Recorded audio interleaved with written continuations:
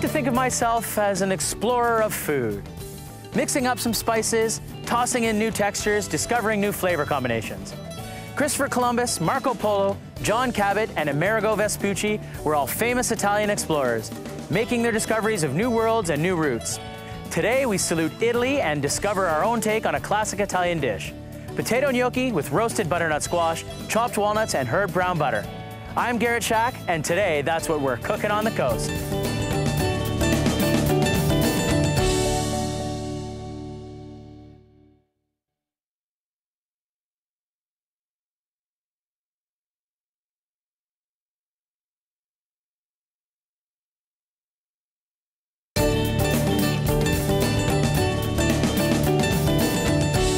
Ciao, amigo! Today we offer up an Italian favorite, potato gnocchi with roasted butternut squash, chopped walnuts, and herbed brown butter. Sound good? Let's get started.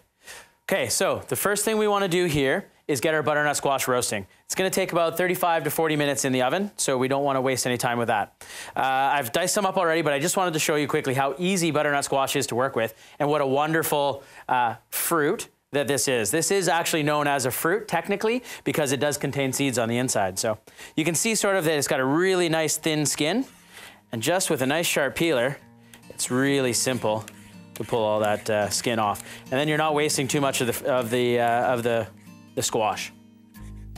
I prefer this squash over others simply because you get more bang for your buck in the grocery store. Again, you're not wasting too much on the peeling of it, so you're not paying for that peel that you're not going to eat. And also, as you'll see when I turn it around here, you'll see just how much meat to seed ratio there is. And that's one of those things that's always annoying. You open up a squash and you got this big hole and there's very little meat to it. But this one, a little bit of seed and lots of edible meat. So I really like to use butternut squash, beyond the fact that it has a wonderful sweet flavor. Okay, we need a spoon here just to dig out our seeds. We'll discard those and then we'll dice them up and get them in the oven. Got the oven set to about 350 degrees. And then we're just gonna do a little dice. I like to chop it separately. Look at that color. That color signifies that there's lots of carotenes in this, making it basically a power food. Nice little dice. We won't bore you with too much dicing here, but I just wanted to make sure that you saw just how easy it is to work with butternut squash and how nice a product you get at the end. Okay, a little bowl. And I'm just gonna get it all into the bowl here. Give it a little toss with some olive oil. Some salt and pepper. Fancy little pepper mill here. There we go. Hey, bella, bella. Italians would be so proud of me right now, wouldn't they? There we go. And now a little bit of brown sugar. So we're just gonna add a touch of extra sweetness to these guys. And then we'll get it onto our sheet pan. And from there, we'll get right into the oven. Sprinkle it out nice and evenly. We want them to sort of all roast nicely together. If there's any that seem to be piled up on top of each other, flatten them down a little bit. And like I said, into a 350-degree oven, and we'll get started. Get started on our gnocchi. Now, I've pre-cooked some potatoes, and they've sort of been cooling in the water bath here. Gnocchi is it's actually known as sort of the primal pasta. So this is where pasta, I guess, got its roots. Today's pasta, obviously like linguine, fettuccine, all those fancy Italian words, derive sort of from this. So this is type of pasta. So you see I've left the skin on, that's really important. Grab one more potato out of there. It's okay if it breaks apart, that's not a huge deal, but we want to drain some of that moisture off. And then we're just going to pull it over here, and while they're still warm, peel that skin off. In restaurants in Italy, gnocchi is often served on Thursdays. It seems to be Thursday is the special day for gnocchi. So any menus you'll find, particularly in Rome, will always have gnocchi as their house feature that day. So if you're traveling to Italy, make sure you're there on a Thursday, because gnocchi is probably one of the best dishes I think the Italians do. Alrighty. I'm just gonna put this, I'll cut it, I guess, and then put it into our ricer. We've got a Cuisinart ricer here. Spent a little bit extra on a good ricer because we're going to be actually squeezing these potatoes right through the ricer.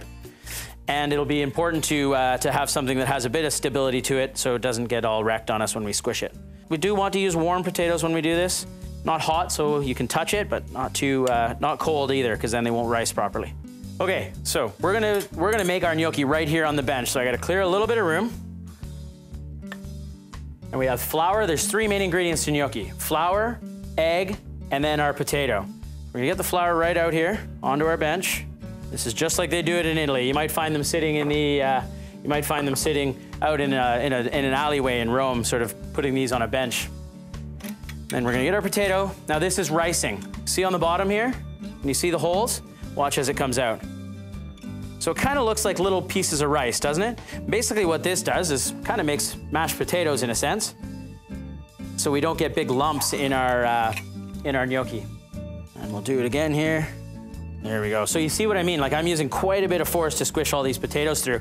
So you want to use a good quality one like this Cuisinart one here. There. So that'll do for now. And then we're just going to want to start just incorporating these. So while they're still a little bit warm, start mixing them together lightly. Add more flour. This is a real touch and feel sort of one. And then we'll crack our egg right into the middle of it. There we go. Start mixing. Gently mix.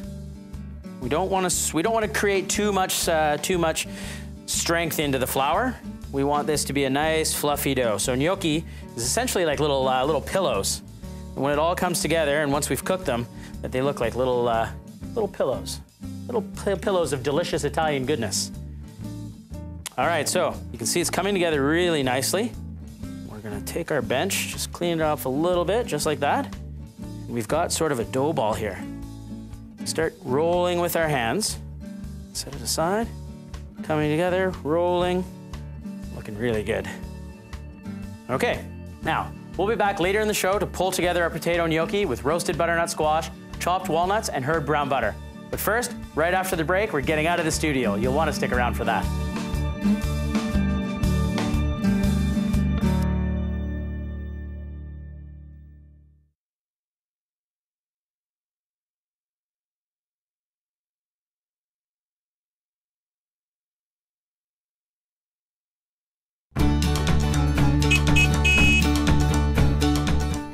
We're out on location at one of the best Italian restaurants on the West Coast, Zambri's Restaurant, and I can't wait to get started with this one. Pete Zambri is one of my close friends and an amazing chef. Let's get back into the kitchen and see what he's cooking up for us.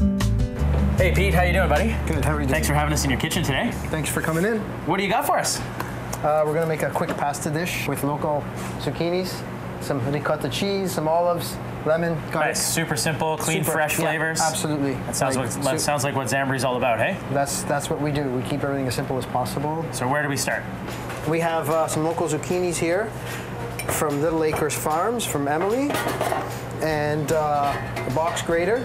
Pretty simple. So what we do here, let's grate a bit of the zucchini, try to get some of the color. So we'll have a little yellow and a little green. Just the best when all these fresh zucchinis are available, hey? So, as you can see, we don't even have any heat on the pan right now. Yeah. Okay, let's boost it up a tiny bit. We're gonna season it. Salt, a little bit of pepper. Can't forget the salt and pepper. As you can see, just a tiny bit of garlic. Not very much, I put maybe a third of a clove in. Nice. Now we're gonna give it some olive flavor and some chopped herbs. What we have here is a little bit of parsley and rosemary. Okay? Nice. And then some calamatas. Are those calamatas, or are These ones are niçoise. Niçoise, right? Yeah. Okay, let's get some liquid in the pan now. We'll go olive oil, extra virgin olive oil. I'm gonna put a tiny bit of butter into it also.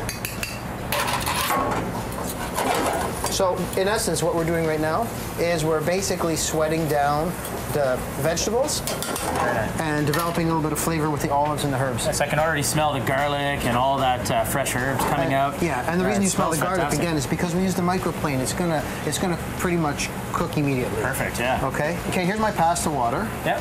Now, if you're partial to fish stock, like you can do this and you can put pieces of fish in it if you wanted, or nice, you can put pancetta in it if you wanted, or prosciutto, or anything like that. But in this instance, we just want to keep it vegetarian. Okay. Perfect. So let's get a little bit of water in. Absolutely. So that's basically the sauce of our dish right there. That's basically the sauce of the dish. There's one other ingredient that we're going to put in for now, and that is a little bit of ricotta cheese. All right. Okay. So is this your own recipe, or is this like a traditional Italian recipe that you might? Well, you know what? It is.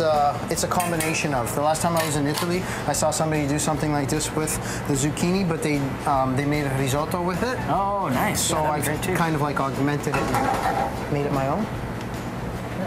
So do you have a favorite pasta you would use with this? Or? This one I'm going to use tagliatelle. Okay. Can you say that again? Tagliatelle. Tagliatelle. It sounds so nice when you say it. So that's looking pretty good. I'm going to put a tiny bit more extra virgin olive oil in it. Okay, and we're just going to let that sit. Okay, here we go.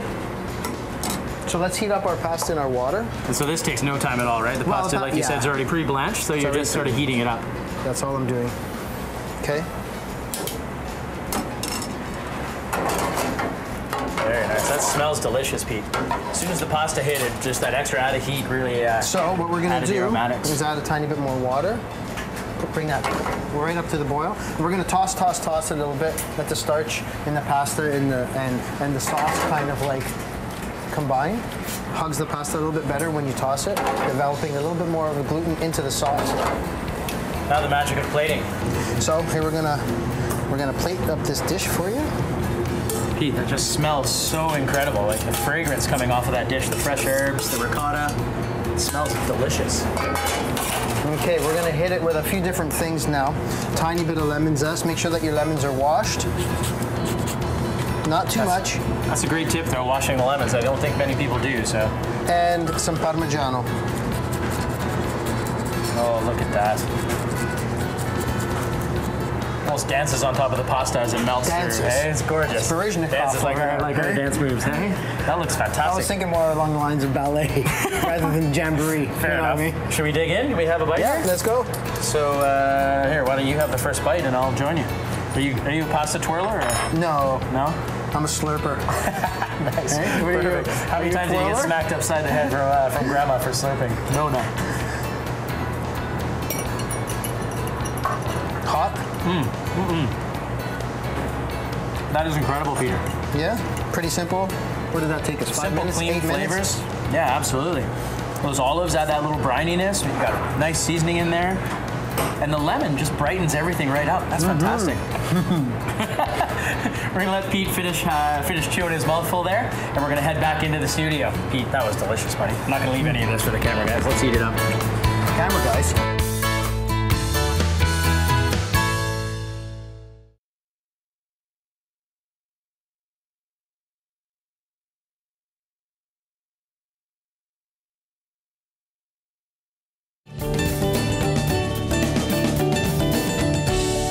Back to the kitchen. We're working on potato gnocchi with roasted butternut squash, chopped walnuts, and herb brown butter. Things are coming together. You see I've rolled out the gnocchi nicely here. Our butternut squash has come out of the oven. Lovely color. It smells so fragrant. It's uber sweet. Just a hint of that brown sugar, just to add the sweetness to it, but it's gorgeous. It's perfectly cooked. Now, something I want to do here. This is a little trick. You can buy a I don't know what you call it, like a gnocchi roller, I guess, and it's a wooden board that you would roll your gnocchi down into the pot before you cook it.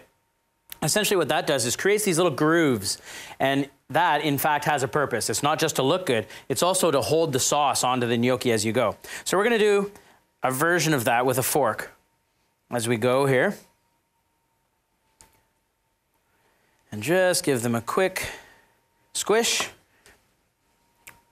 And then with our pastry scraper, this little guy right here, we're gonna make our little pillows. There we go.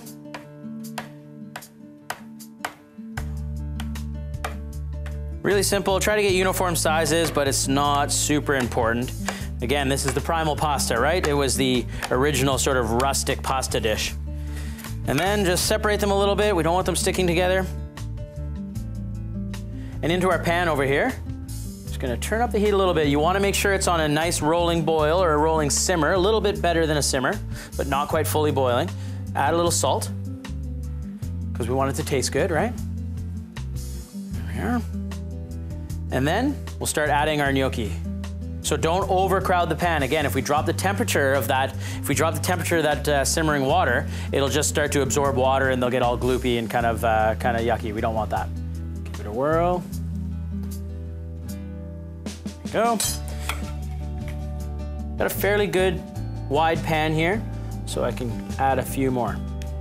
Now I know at home you're going, oh, but how do I know when it's done? Is this like pasta? You throw it against the wall?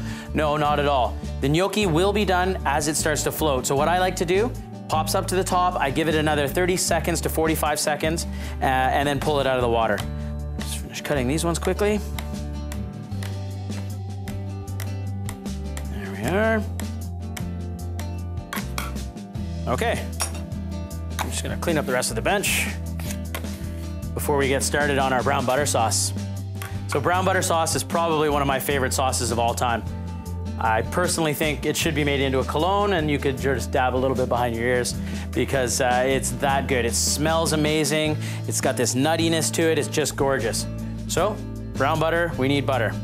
Now we don't need a ton of it, but we probably will need about, well, that's probably too much. Let's say about a little bit less than 1/4 cup. We'll get that right into our pan. I'm gonna take a little bit extra out there. Heart smart today. Give our gnocchis a little stir.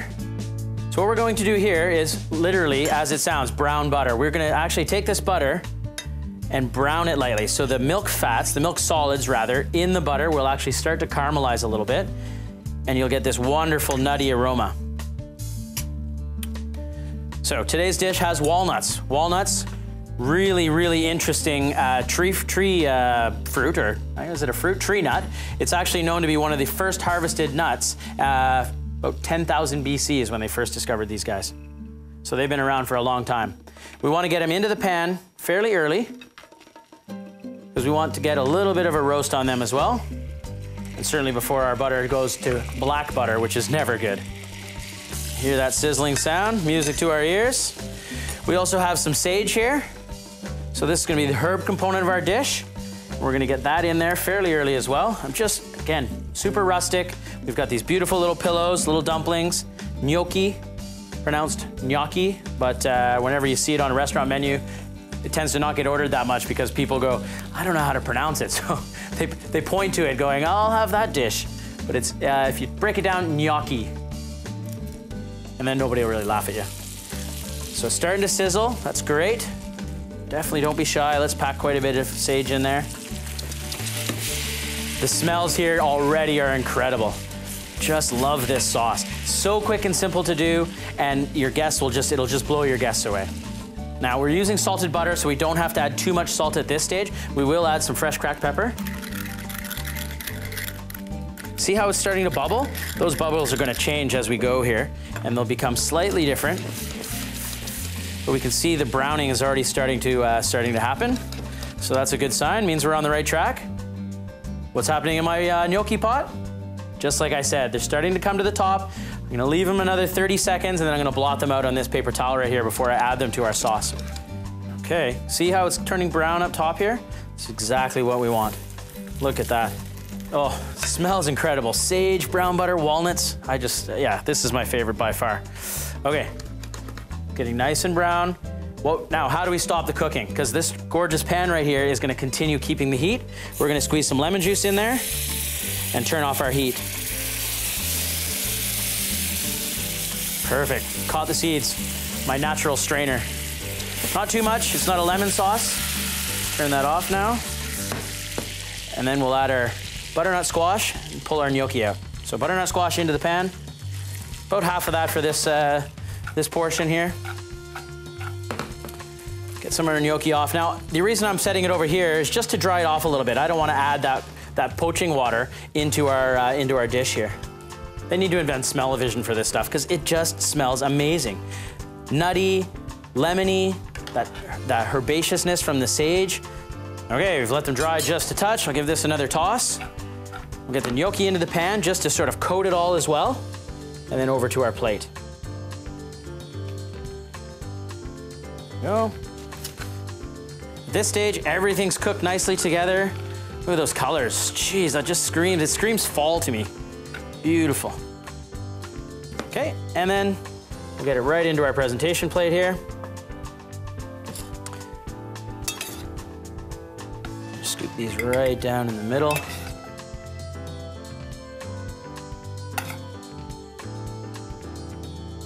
This would probably, right there is probably enough for a main course portion if you were serving it just to one person. You could continue filling up the pan and use it as an appetizer, that'd be great too. I'm gonna sprinkle a touch of salt on it. Another little bit of black pepper. And then I just wanna we're gonna get a little bit of that sauce from the bottom here. So we don't wanna waste any of that gorgeous brown butter cologne down there. This is the piece that brings the whole dish together, is this brown butter. There we go. Okay, lovely piece of sage. And there you have it, potato gnocchi with roasted butternut squash, chopped walnuts, and herb brown butter. I can't wait, sorry, I gotta try some of this. Bella, bella, bella. Now, what better way to enjoy our Italian cuisine than with the right beverage? We're kicking wine right out of Italy, and we're here with Chloe from Townside Brewing. Chloe, how you doing? Good, how are you? I'm fantastic. So exciting stuff coming out of Powell River. Yes, absolutely. We have the only Belgian brewmaster west of Quebec, and he is brewing up some great stuff. Very and it's exciting. interesting that you make that comment about wine, actually, because we at Townside definitely believe that beer is a much better pair for food than wine. Well, I'd be lying if I didn't agree with you, to be honest. I'm a bit of a beer fan myself, some people might know. So here we have Cedric's Belgian Double. It is 8% alcohol. He hand makes 60 kilograms of rock candy sugar for every batch. And he adds a little star anise at the end, just for a little spicy kick. Oh, wow. You really get that. And you get the caramel flavor. That's really gorgeous. I love the color. Yeah, prunes, raisins, caramel. Let's see how it stacks up to the old herb brown butter here. So you get a little bit of everything and dip into that sauce. We'll have a taste. Delicious. I think that the complexity of this beer really stands up to the sort of more mellow, sweet flavors in the dish. And the spiciness of the beer is very nice with the herbed butter as well. I always love doing that, the taste comparisons when you have it, you know, the flavor still in your mouth and seeing how it changes the flavors of the layers of what you're drinking. Yeah, it's absolutely. Fantastic. Yeah. Well, delicious beer paired with delicious food. I think we've got a match made in heaven here, don't we? What better could you do? Cheers. Cheers. Check out our website where you'll find more information on today's show and maybe a few surprises. I'm Garret Schack, thanks for watching, and don't forget, savor the flavor.